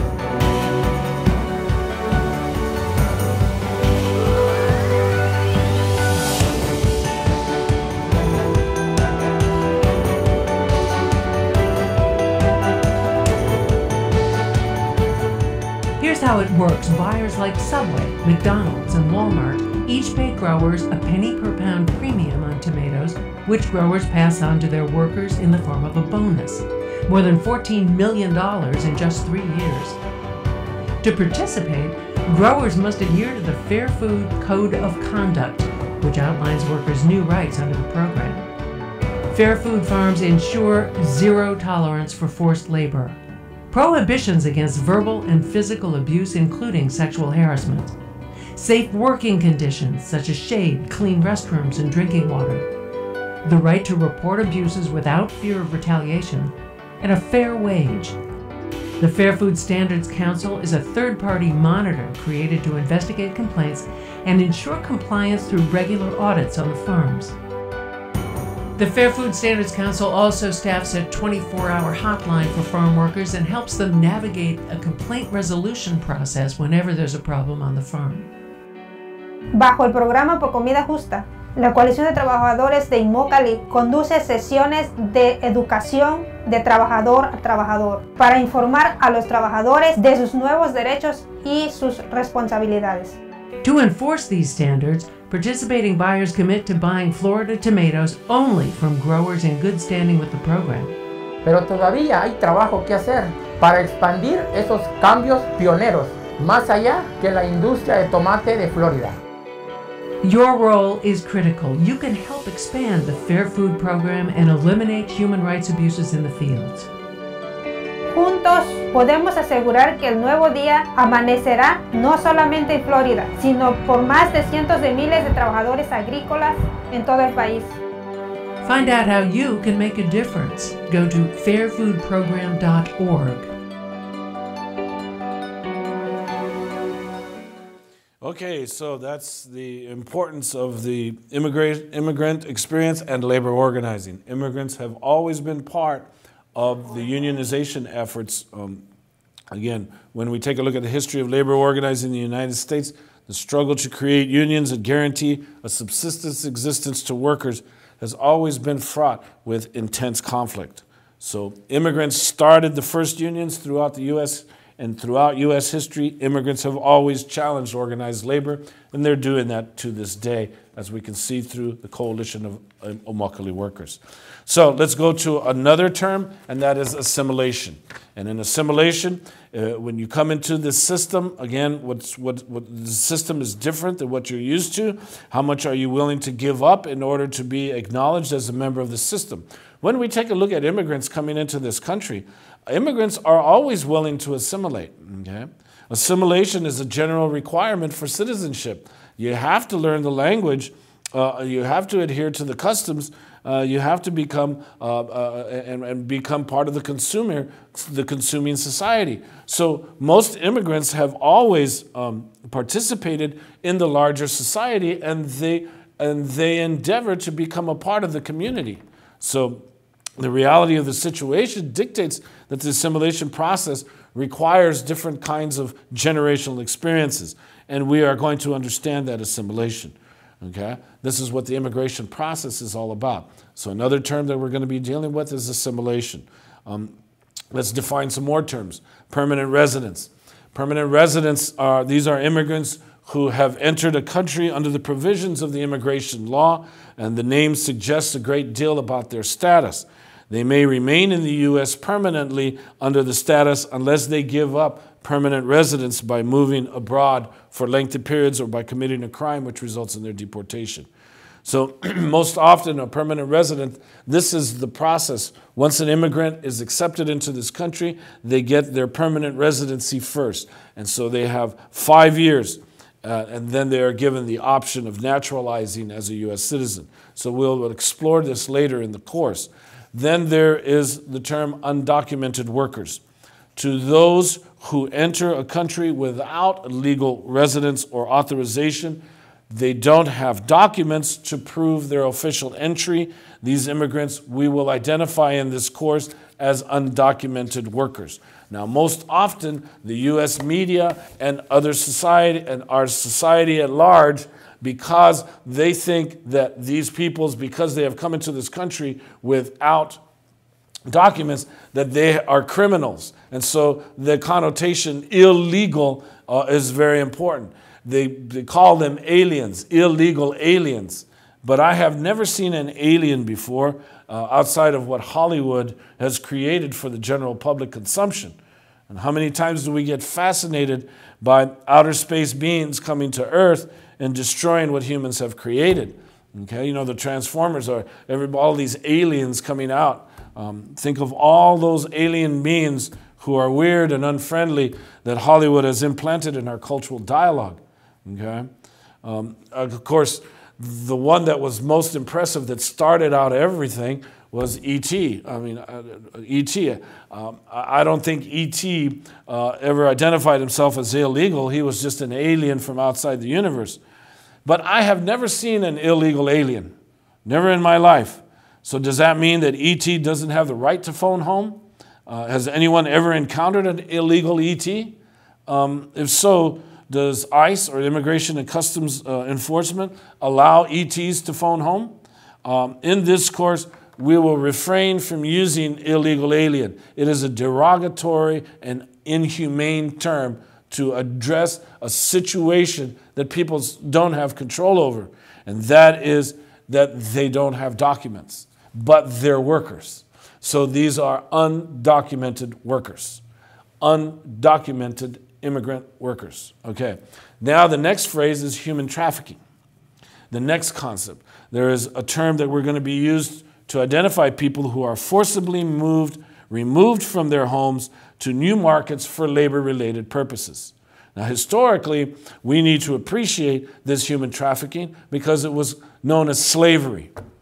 And this kind of human trafficking has had major repercussions because we still have the post-traumatic slave disorder in our society, and that's why we have Black Lives Matter. And Black Lives Matter is very important because we need to address human trafficking, the consequences of human trafficking. And basically, there is this phenomenon that has expanded, especially in the Asian communities. So human trafficking is a crime against humanity. It involves an act of recruiting, transporting, transferring, harboring, and receiving a person through the use of force, coercion, or other means for the purpose of exploiting them. So in the United States, here in Los Angeles, in all of the major cities, thousands of men, women, and children fall into the hands of traffickers. In fact, every country in the world, every capitalist country, especially the United States, is affected by this trafficking because the transit or the destination of its victims, the United Nations has addressed. The United Nations Office on Drugs and Crimes, the guardian of the United Nations Convention Against Transnational Organized Crime and the protocol thereto, assists states in their efforts to implement the protocol to prevent, suppress, and punish trafficking in persons. And this trafficking in persons is very important because it is a lucrative industry. It is now the fastest growing criminal industry in the world. And globally, it is tied with the illegal arms trade as the second largest criminal activity following the drug trade. So most major forms of trafficking include forced labor, sex trafficking, bonded labor, debt bondage, involuntary domestic servitude, forced child labor, child soldiers, child sex trafficking. So in our course, we will refer to slaves and those swept into the web of human trafficking as involuntary immigrants. Then there's refugees and asylees. The second category of immigrants who has neither rights nor opportunities as the permanent resident is the refugee or asylee. Refugees are individuals who emigrate in the face of persecution in their home countries. Asylees are immigrants that are already present in the United States who cannot return home to their home country because they face persecution upon return. So asylees and refugees are people who have well-founded fear that they will be persecuted in their home country because of their race, religion, nationality, political opinions, or membership in a particular group. Refugees apply for refugee status, and if they are successful, they are given travel documents that they can use to enter the United States. Asylees are people who are already in the United States or at a U.S. port of entry when they apply to live in the United States. Okay. Another concept or term that we're going to come to appreciate is naturalization. Now, naturalization is a term that we will come to identify as a process that immigrants enter. Those who have acquired the status of permanent resident can enter to become a citizen of the United States. In addition to the 5 years of residence, the U.S. requires that naturalizing citizens complete an application and demonstrate an understanding of U.S. history and civics and of spoken, written, and English, and of spoken, written, and oral English. Plus, they must swear allegiance to the U.S. And then finally, one of the most important terms is nativism. So, nativism. This is what we're going to be addressing because it is surrounding us today. And this whole issue with regards to immigration. Why do Americans find reasons to criticize immigrants coming to the United States? Why do Americans find reason to disdain the immigrant presence? This phenomenon encourages us to understand the term nativism. Let's appreciate what nativism means. To be nativist means that you do not like people who do not look like you, who do not talk like you, who do not behave like you. You have a concept of being an American. This is what the United States has. You are an American. So who is an American? What does an American look like? Obviously, if that American doesn't look like you, doesn't participate in society like you, then that person must not be American. That person must be alien. Okay? But everyone should look like an American. So what does an American look like? Unless, of course, you're something else. So the nativist character, this is nativism. The nativist character is related to a person who's living within the United States system and confronts others by challenging them to be like you. This character is important because it helps us rationalize the prejudices that we have of every ethnic and racial group existing in society today. Nativism undergirds our prejudices. This character helps us rationalize a policy that insists on uniformity. So immigrants who enter the United States with a different language, with a different culture, with a different historical expression, they must be illegal because they're not like us. They don't fit into society's definition of self. They are foreign, they are alien. This is the nativist character. Let's go to a film clip and appreciate this nativist character in this administration. Report. I'm Amy Goodman. Wednesday marked the biggest single day of changes to U.S. immigration policy in recent memory. In a news conference at the Department of Homeland Security, President Trump announced and signed 2 executive orders to begin construction on the border wall between U.S. and Mexico and to crack down on those who cross it. The Secretary of Homeland Security, working with myself and my staff, will begin immediate construction of a border wall.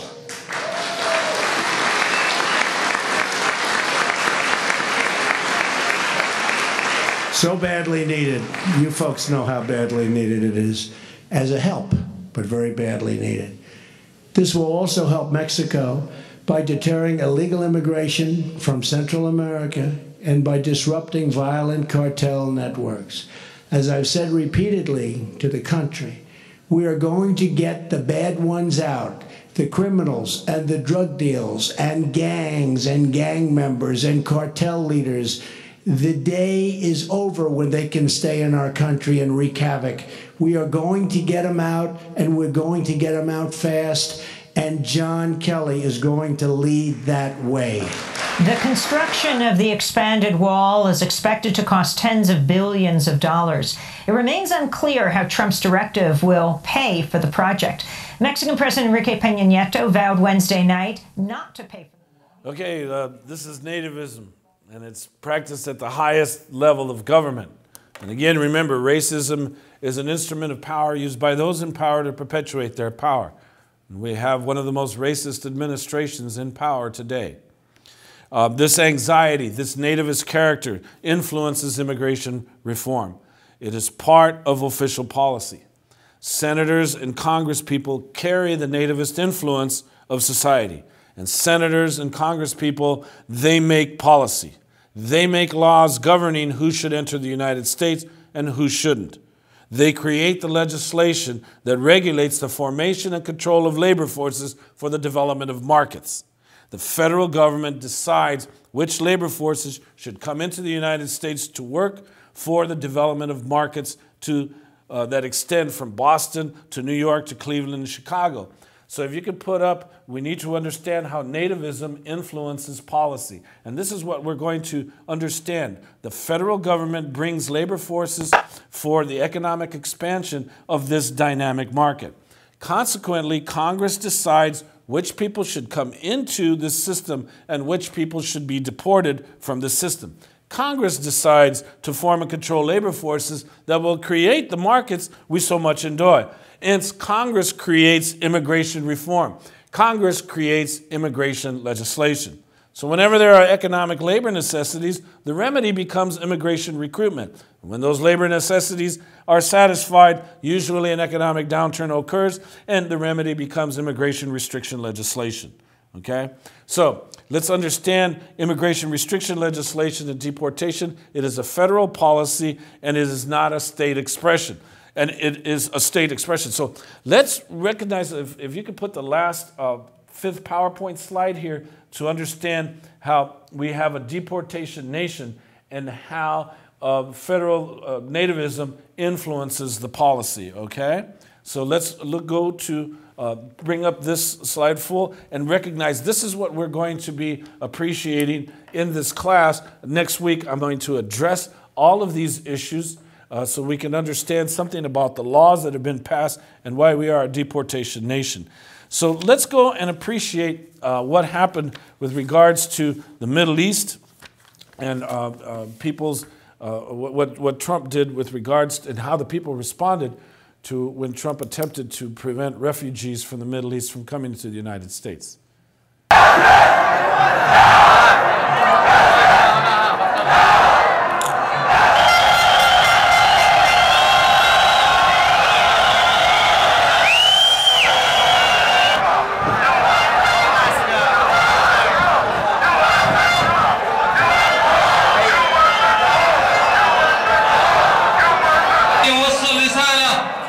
للعالم أن هؤلاء الأحرار خرجوا يؤيدون للتعايش السلمي.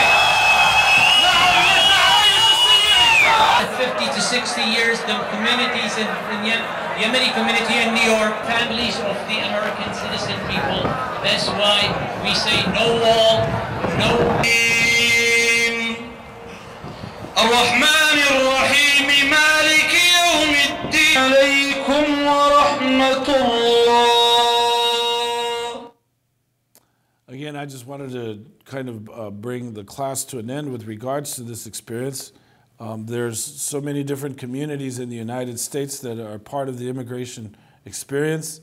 And again, the federal government is the one that brings labor forces for the economic expansion of this dynamic market. New York, Cleveland, Chicago, Boston, Atlanta, Houston, Colorado, and then all the wonderful cities in California. They're all filled with immigrants from throughout the world. So consequently, Congress decides which people should come into the system and which people should be deported from the system. Congress decides to form and control the labor forces that will create the markets we so much enjoy. Hence, Congress creates immigration reform and legislation, and this is what this class is all about. So, welcome to this class, students. We're going to have a very nice journey through the experiences, through your experiences. We will make this journey incredible. So, thank you very much for attending. Thank you, Brenda and Adam, for participating, and we'll see you next week.